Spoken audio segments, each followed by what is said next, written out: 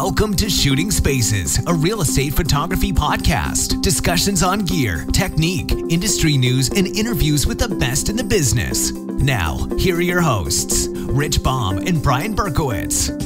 Hello and welcome to Shooting Spaces. I'm Brian Berkowitz from New York. And this is Rich Baum from Sacramento, California. And we thank you for joining us today for another fantastic episode with another great guest. But as usual, before we get into it, Rich, how's it going out there in smoky California? Or has the smoke It's been beautiful. subsided? I am so stoked. My wife was just in Seattle, said it is unbelievably bad. So everything has blown north of us. And I guess Washington has their own fires. So it's been great. I've been busy. Summer's kind of winding down. It's been under 100 this week, so it's really nice, and I'm just stoked. And I gotta say, man, you posted something, and I saw it. You shot a giant hotel this week. What did you shoot? It wasn't a hotel, but I remember you texted me after and you said, "Is that a hotel?" I said, "No, that's actually a house." But yeah, it was a gigantic house on probably 10 acres. I shot for the landscape architect. It was like a $280,000 landscape architectural project, something like that, something insane. And I'm excited. The property is being submitted to Architectural Digest as an article along with my photos. So hopefully we get accepted. It'll be great. Have you been in Architectural Digest yet? I have not yet. Okay. So I'm hoping. Fingers crossed. That's two of us. So I look forward to it. Great. So what's going on this week, Brian? Who do we have? We have an interview, right? Yeah, we do have an interview. We have a fantastic guest with us today. His name is Greg Benz. I'm sure a lot of you might know him from the various Facebook groups around, all the different photography groups. So Greg came out with, I guess you can call it a software, but it's a Photoshop extension to help ease the pain of luminosity masking, which I know is pain for everybody, especially if you're not proficient in it. So obviously we'll get into it, but without further ado, Greg, why don't you introduce yourself and tell us a little bit about you and maybe where they can find some of your work, because I know you're a photographer also as well. Absolutely. Hey guys, well, thanks for having me on. Again, my name is Greg Benz. I'm a landscape photographer primarily based out of Minneapolis. I do a lot of landscape and cityscape work, certainly do some interiors, but that's not my primary photography work. I've kind of done a little bit of everything over the years, probably 50 weddings, so on. So a lot of different genres I've played with, but that's kind of my home base. And as you'd mentioned, I'm very focused on luminosity masking as a general technique, and am a software developer on top of being a photographer and instructor. So I kind of cover three different bases. It's kind of an unusual combination, but keeps me engaged, and it's kind of fun for me to cover all those different areas. Great. So why don't we get right into it? And for people who are not familiar with luminosity masking and that technique, and I know I personally, and Rich also, as mentioned, he uses it when needed. Especially, I think for us, a lot of the benefit is for sky replacement. And you can tell me if you agree with that, Greg, or not. But what is luminosity masking? What's the technique? What's the theory behind it? For those who are not familiar. So it tends to mean a lot of different things to a lot of different people. And the reason for that is it's basically making selections or masks, but just with a higher quality or a different way. So really anything you could do with a selection or a mask in Photoshop is something you could do with a luminosity selection or mask. The difference is that if you use, say, like the magic wand tool in Photoshop, you're just going to pick up the sky and everything's going to be 100% selected. Whereas if you use a luminosity selection, it's going to select, the bluer parts of the sky or the brighter parts of the sky, or however you want to define it. It will select those more than other areas and sort of naturally transition. So what you end up getting is the ability to make masks and selections from the image content, but in a much more natural way. It's a little bit like taking the magic wand and putting it on steroids.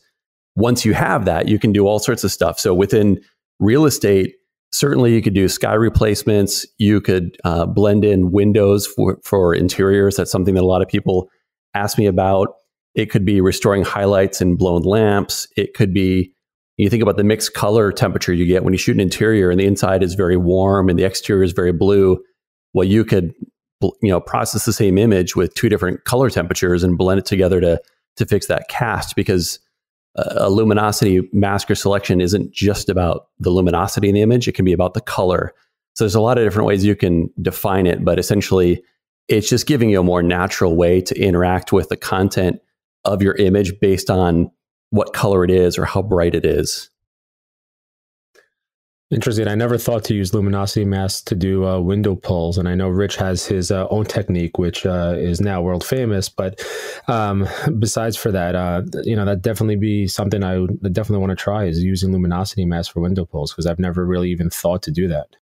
Yeah, that's some really interesting information, Greg, and I really look forward to trying your product. The what is it? How do you pronounce it? Lumenzia? Lumenzia, great name, by the way.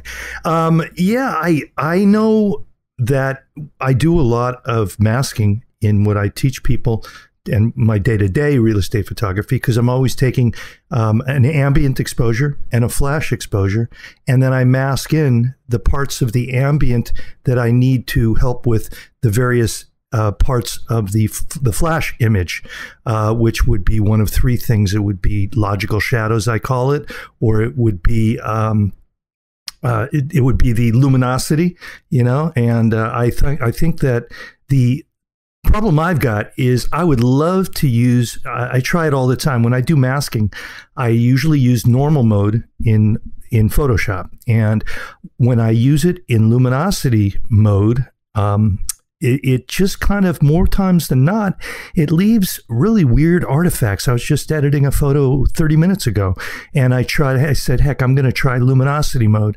So I switched it from normal to luminosity, and it just has these, where the color would be, it just has these weird artifacts. So I don't know what that's all about, but I've kind of settled for just doing more normal masking. So I'd like to know, how do you deal with the colors that are coming in from the ambient that we don't like the warmth from tungsten lights, the oranges and yellows?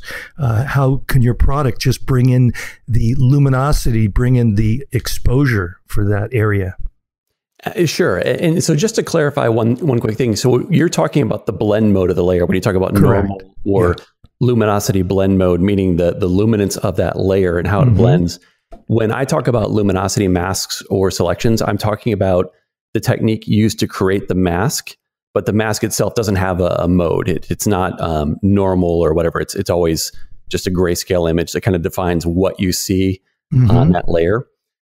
So when I talk about luminosity masks, I'm basically saying this generic way of taking the image content and basically selecting things by how close they are to my ideal. So if I want highlights, it'll pick up all the highlights and some of the midtones and none of the shadows, for example. Or if I'm dealing with an orange lamp, I'll pick up the orange part of the lamp and maybe a little bit of the yellow next to it, but probably none of the green plant next to that kind of thing. So it's just giving you this way to sort of naturally transition from the thing you want to work on and avoid working on the other stuff, or vice versa. So if you had some sort of an orange color cast, for example, in Lumenzia, you can create a mask or selection based on orange, yellow, red, or some combination of those things, and then you could work on that. So if you had a mixed color temperature because there's a lamp in one corner, you could start selecting things that are more orange and then start desaturating or blending in a cooler color temperature or something like that. But it's not that luminosity masks or selections do anything. It's that they let you work more precisely. So you're still making the same adjustments you would otherwise make, but you're able to make them through a stencil, basically. So it's just giving you much more precision to make that edit without obvious edges, which can also mean that it's not only a better result, but you can also get there faster, because if you have, kind of guardrails around the work you're doing, then you can work a little bit faster, not worry that you're spilling over and darkening outside of the window that you're trying to blend in, something like that. Great. Well, that sounds really exciting for me. I would love it. And do you have videos? I find that I judge companies by their videos. Some companies have just terrible tutorials, and I rely on the tutorials so much. And I know from doing tutorials myself, it's so important. Do you have a lot of tutorials on your website? Yeah. I've been posting on YouTube for probably 4+ years. I think I've between my website and YouTube, I've got over 100 different videos that are out there. There's a bunch of videos that come with Lumenzia. I've got a separate course on how to blend exposures, which is something we could talk about if you want to dive into that a little bit. And that's a whole separate collection of videos. So I don't know how many I have, but it's a lot. It's a big number. And how long have you had your product? When did you release it? It's been out now for about 3.5 years. I started working on it back in I think 2014. So it was kind of a pet project of mine that I worked on for a while before I got really serious and launched it. So I sort of lose track of where it all started and ended. But I launched, if I remember correctly, in February of 2015, and it's just been continuously updated since then. So it's a tool that I use every day for my own work. So I'm obviously motivated to help my customers out, but it's also the tool that I use every day. So whenever I'm working on my images, if I run into something that could be a little bit better, I'm just constantly tweaking and improving it. Yeah, I think you're up to version 6 already now, correct?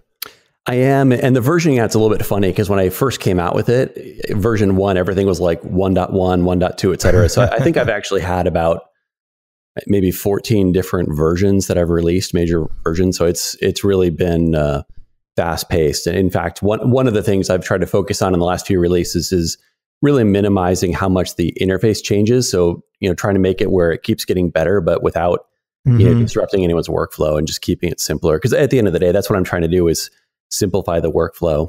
So, well, I know that sometimes I will just avoid doing something because it's like, if it's not broke, don't fix it. And I'm just personally maxed out technically. I'm dealing with so many things technically that I just, it's really difficult nowadays. Keep it simple, Yeah, I have this mentality of constantly trying to optimize whatever I'm doing, whether it's the way I create my website, my software, my photos. I've only been doing this full time now for a couple of years. I've been doing photography for like 18 years. So I'm in this really steep pace learning curve for my own self in terms of just focusing on it all day, every day. And I'm just constantly trying to improve things. So it's kind of that struggle of, when do you just kind of hone what you're doing and when do you just kind of go back and kind of crank out on the same things you've done before? Mm-hmm. So Greg, I want to jump into Lumenzia itself now that hopefully people have a little bit of an understanding of what luminosity masks are and how they allow you to be so precise in your images. So first off, Lumenzia is not a software, correct? A standalone software. It's an extension for Photoshop. Is that correct? It is software, but it requires Photoshop. It's not standalone. So it's technically what they call an extension panel. It's basically JavaScript. So it's advanced code, but it lives within Photoshop. So I know this, but I'm telling the audience, it's basically a panel just like your actions panel or your history panel or anything, or your layers panel, anything like that. You just have a panel that says Lumenzia. Exactly. In fact, there's actually 2 panels. So I've got kind of a secondary panel of things that are maybe more for beginners or for people who don't know the keyboard shortcuts. And it just gives you some options in terms of how you work with it. We briefly got into luminosity masking and the power it has by, allowing you to, make selections based off, color or light. How does Lumenzia, what's the concept behind Lumenzia and the purpose? Why would it speed up my workflow or anyone's workflow for that matter? Well, whether it speeds up your workflow or not depends on kind of your end goal. And I think you guys are in a unique spot with real estate where you've got kind of the high end of real estate where people are going to go for the ultimate quality. And then you've got the other end of real estate where people have serious time constraints. So it's always tricky. So with luminosity masks, there are areas where it can speed you up and there's areas where it can slow you down because you may be kind of chasing too high of a bar quality wise. And so it really depends on what you're trying to do with the image. But for example, some of the areas where it might speed you up a bit, let's say that you wanted to deal with color cast. So I mentioned before the scenario where the interior lighting is very warm and the outside lighting is very blue. Well, I could take an image and I could process it once in Lightroom for the exterior. So I make the outside properly white balanced. And then I could process it again for the interior to make the walls, the desk, and everything else properly white balanced. And you can combine those two perfectly in Lumenzia in just a few seconds, really, where it'll help you pick one over the other.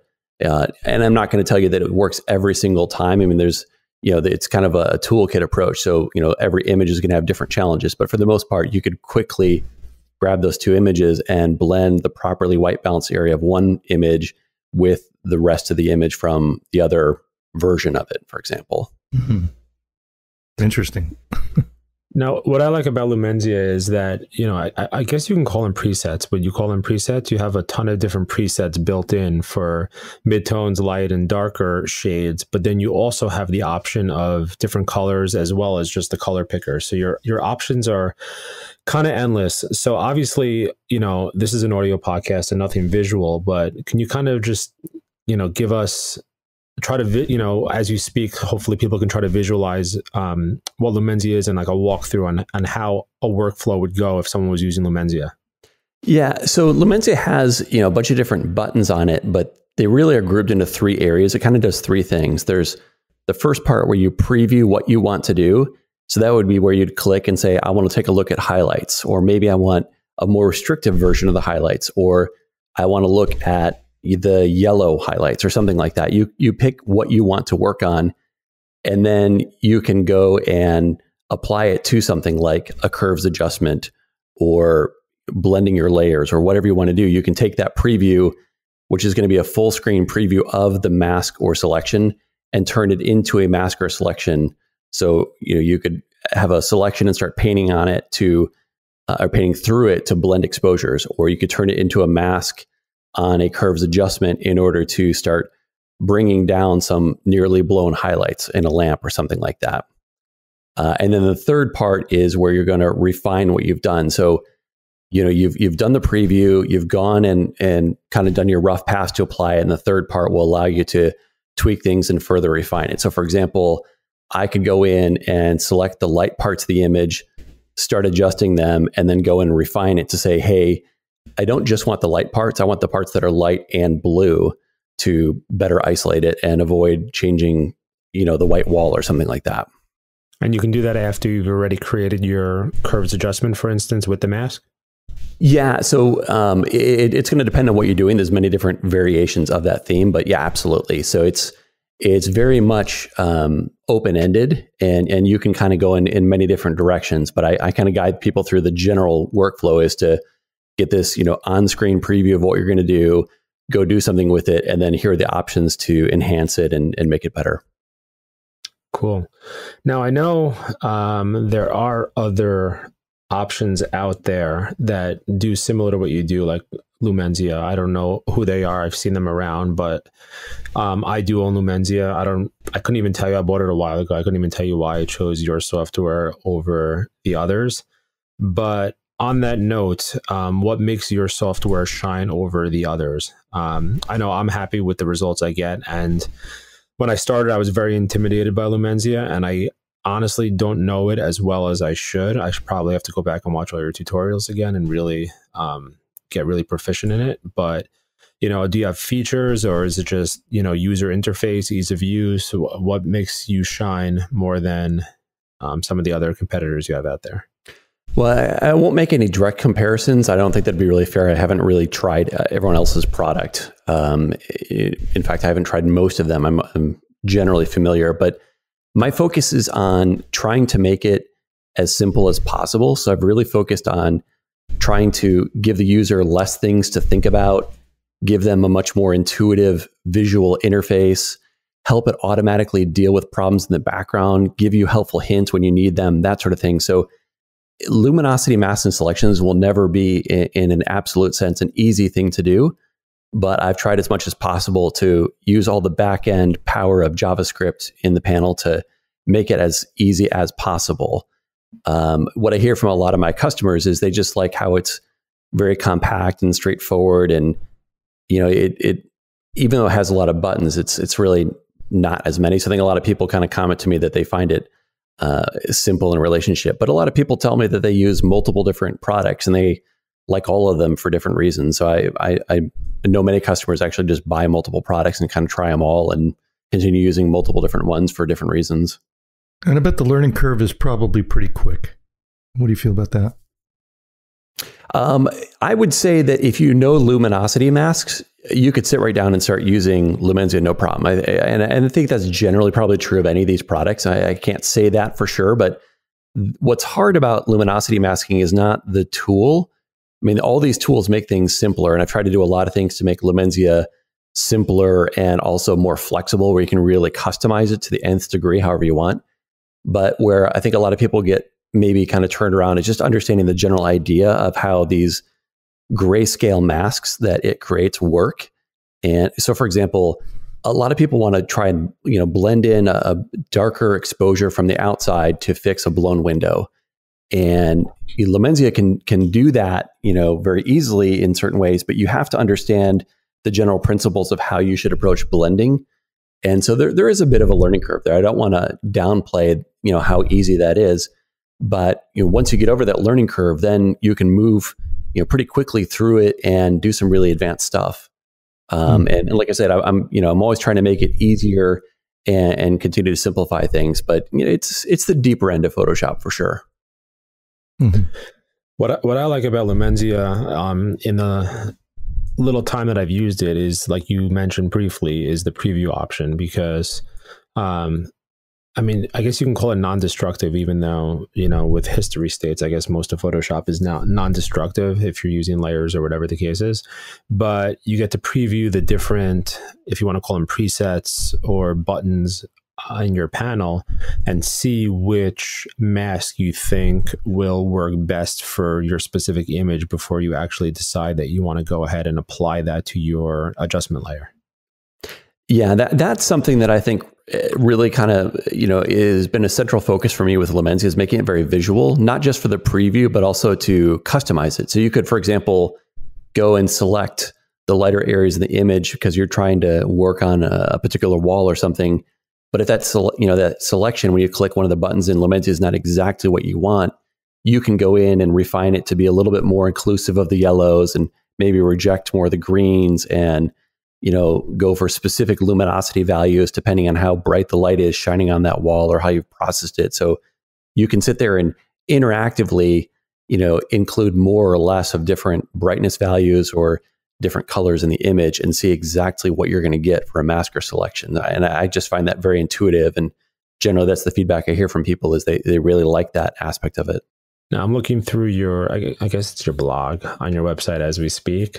And it looks like almost all your posts are just different videos or tutorials on how to do things. So it's pretty awesome that you just have so much content out there. So even if you're new to Lumenzia and a little intimidated, which I admit I was when I first started and still am a little bit, there's just so much videos that you've posted, and it should make that transition a little bit easier.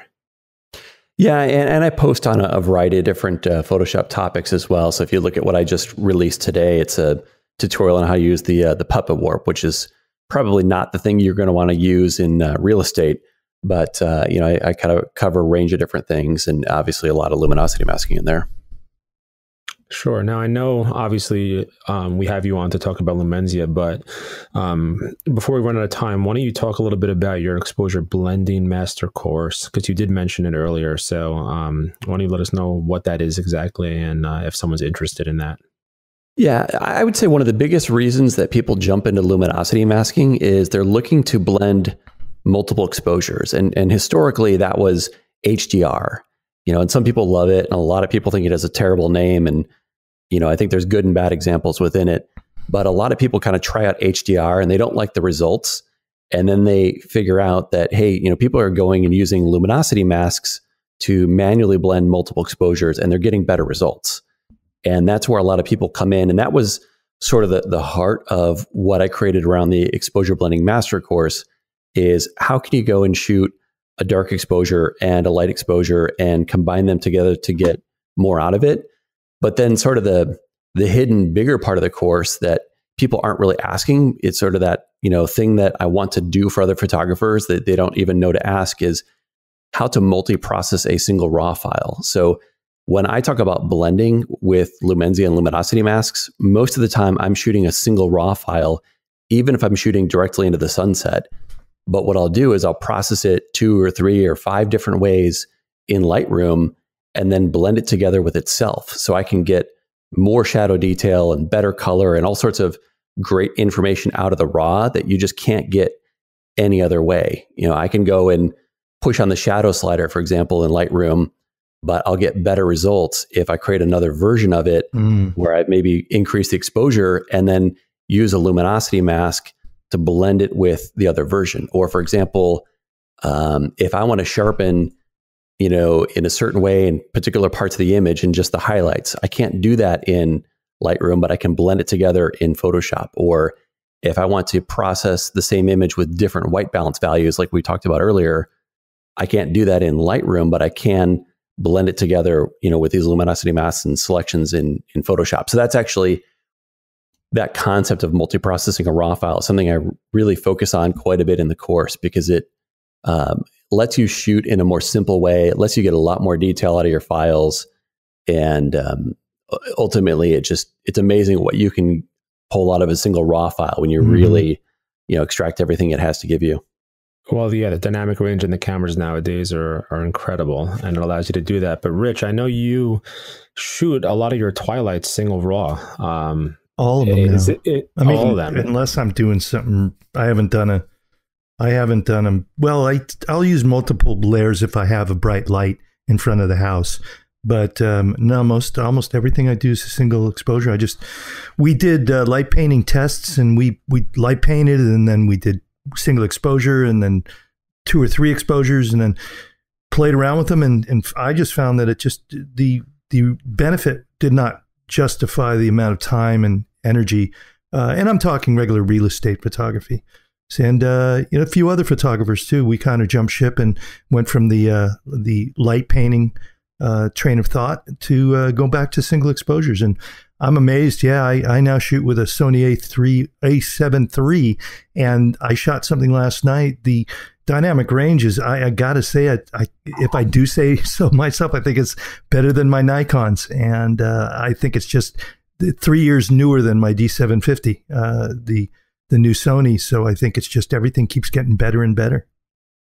And are you processing, Rich, off the one raw file, or are you doing something similar to what Greg suggests, creating 2 or 3 different exposures and blending them, or you're just doing everything straight up with one file? Well, in my workshops, I teach that there's certain things you can do. So it's almost redundant, but you can take multiple exposures, let's say for your ambient exposure, and then you can bring them in the Lightroom and then choose the exposure that you want. I always, tell people to get the ammunition you need while you're out there. So just bracket your images if you need to.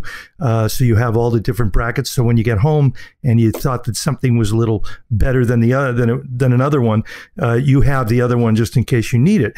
And another thing you can do is you can just duplicate, virtual copies. We've all done that in Lightroom, and then just increase your exposure, because you can certainly increase the exposure 1-2 stops in either direction, bring it up or bring it down. And maybe if like Greg is pixel peeping and doing some beautiful landscape or something, you might see some degradation in the file. But in my day-to-day work, I think you can easily just duplicate a file in Lightroom and then change the exposure or change the colors of that exposure and then just mask in that area in Photoshop. So bring it in as multiple layers in Photoshop, and then just use the parts of each image that you want.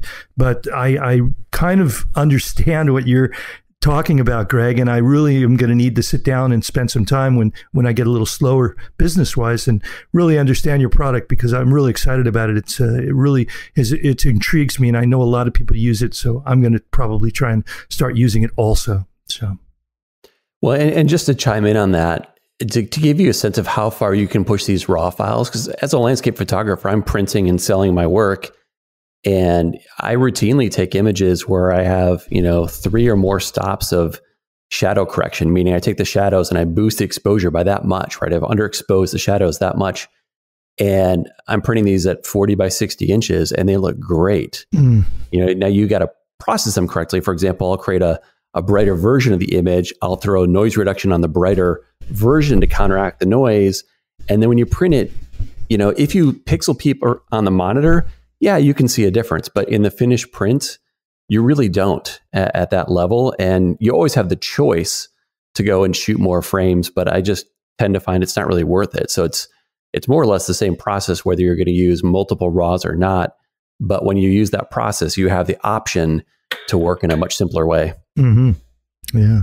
And if I can break in here a second, I was just, if you're sitting out there listening in your car when you get home, check out Greg's website, because I'm a landscape fan, and I'm actually right now, I'm moving all over to Sony, and I'm in the process of, I've got all my other lenses now. I've purchased everything I need, except I need a landscape lens, and I'm going back and forth between the Sony 16 to 35 G Master and the 12 to 24.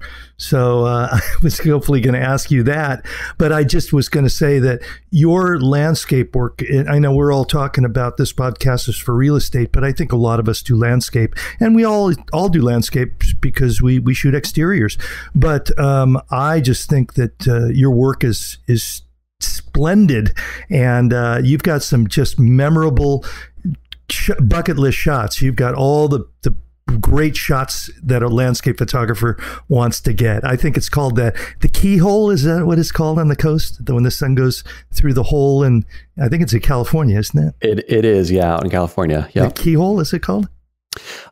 People call it keyhole arch, I think. Okay. Yeah, it's kind of a miserable place to shoot because there's only a couple of days a year where the light comes through that hole. And it is. The Instagram crowd is armed and ready. So I was there with about 150 of my best friends shooting that. But have you shot Firefall in Yosemite when the sun hits and it looks like a river of fire?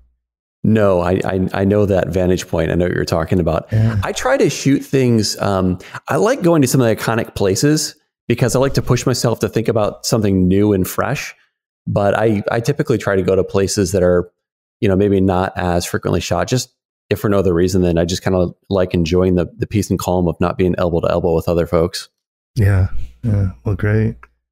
Hey, Brian, do you shoot a lot of landscape? Traditional not landscape? As much as occasionally. I don't want to say I do consistently. I mean, the truth is, a lot of times I'll be driving to a shoot and I'll see something unbelievable and I'll have my gear in the car and I'll just stop and shoot it. But I don't really go out to shoot landscape, but I do enjoy it and I like it a lot. So I probably should get into it. Every so often, every other year or so, I'll go to upstate New York where it's nice and quiet up there, and I'll bring the cameras with me and I'll take some good shots up there. But yeah, I enjoy it. I have to get into it a little bit more. Well, Greg, I've been to 6 continents in 4 years, and I have always got my cameras, and I'm a huge fan of what you shoot, landscape, and I think that the Lumenzia will dramatically help my images. So I don't know if they'll save me any time, though. I'll probably get in a hole and spend 3 times as much time on them. Thanks. I appreciate that. I kind of have like about a 3 or 4 hour window on a lot of my landscapes. Obviously, if you're shooting real estate, I have a fundamentally different workflow on a routine basis for that. Yeah. But when I'm, working on, a few images like that, I really go to the nth degree, and that's probably 10 or 15 minutes of exposure blending and, all sorts of other time on things like dodging and burning and stuff that really doesn't apply to real estate. But I think I found that as my skills improve, I get faster, but then I just spend more time on high quality things. It's like I never really get faster because I'm always willing to spend that little bit of time to make the image better. Do you ever go back 6 months, a year, 2 years, 5 years later and re-edit an image? I do. I love doing that. The software gets better. My technique gets better. Yeah. My own personal goal as a photographer is to be able to look back every 3 months and see a noticeable improvement in my work. And I really push myself on that. Most of the images you see on my website have been processed in the last 2 years. I really am just constantly trying to make things better. And I don't know. That's how we grow as photographers. You gotta find whatever it is that pushes you. I like to kind of cross train, if you will. So I mentioned before, I've done weddings and product shoots and all sorts of other stuff. And I think a lot of times what makes my landscape photography better is something I learned shooting, a kid's soccer game or something like that. I mean, it's amazing what you can kind of learn. So I like kind of mixing things up and just always pushing for better.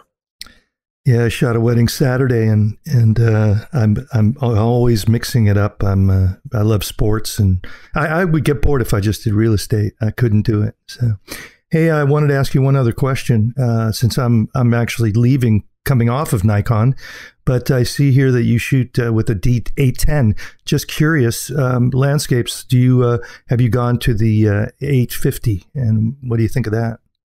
I have. I've got two of them, actually. I shoot with a backup body. I absolutely love that camera.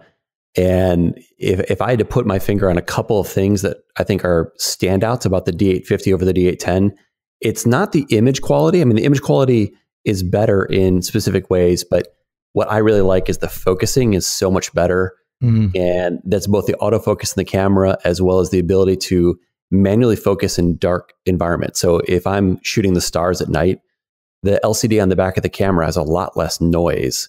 And so it's just much easier for me to nail that focus. So I wouldn't say when I shot perfectly with the D810 versus the D850, you would see a difference, but I'm more likely to shoot perfectly with the D850 because I'm, getting more shots with perfect focus and things like that. So I love that camera. And it shows you're also shooting Sony. Is that something you're actively shoot? Yeah, not really. I picked up the Sony to, kind of try out mirrorless and go a little bit lighter. And what I found is it doesn't save any meaningful amount of weight for me. Correct. And I don't like the controls because on Nikon, I got specific buttons for specific things.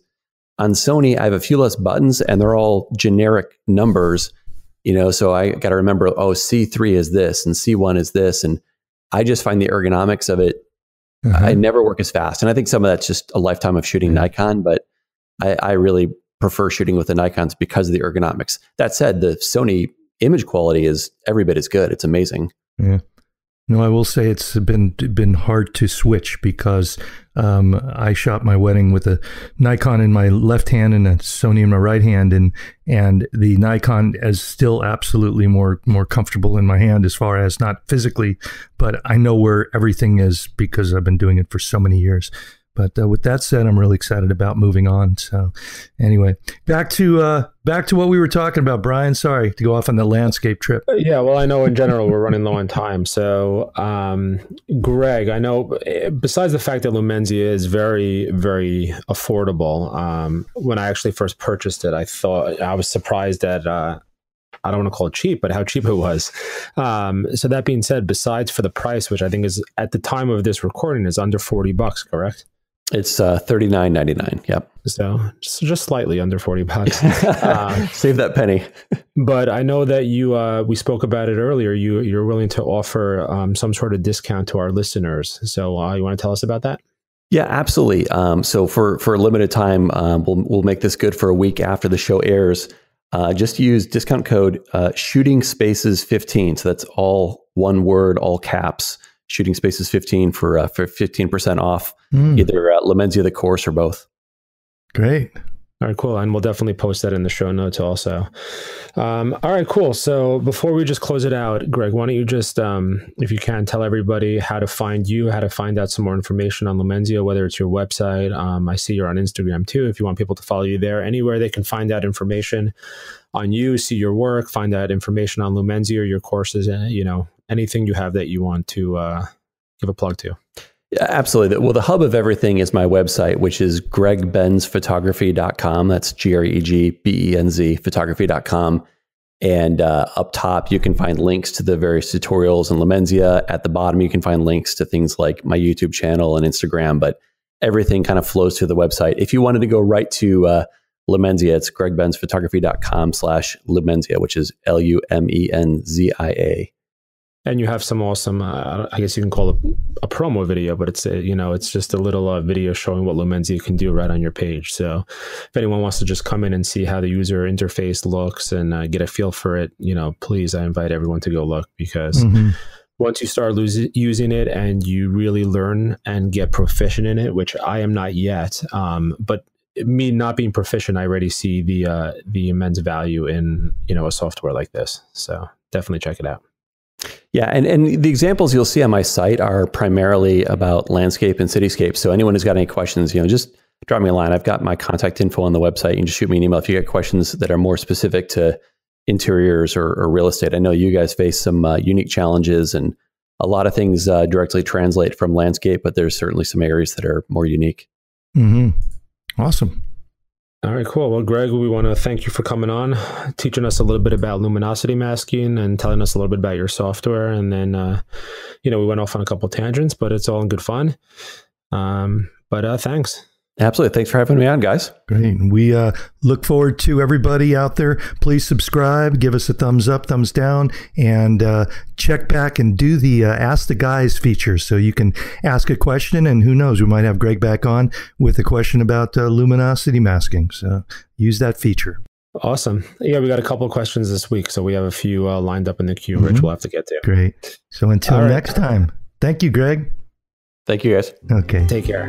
Goodbye. This has been Shooting Spaces, a real estate photography podcast. Subscribe to this show and don't forget to leave us a review. You can also follow Rich and Brian on social media and at their website, shootingspacespodcast.com.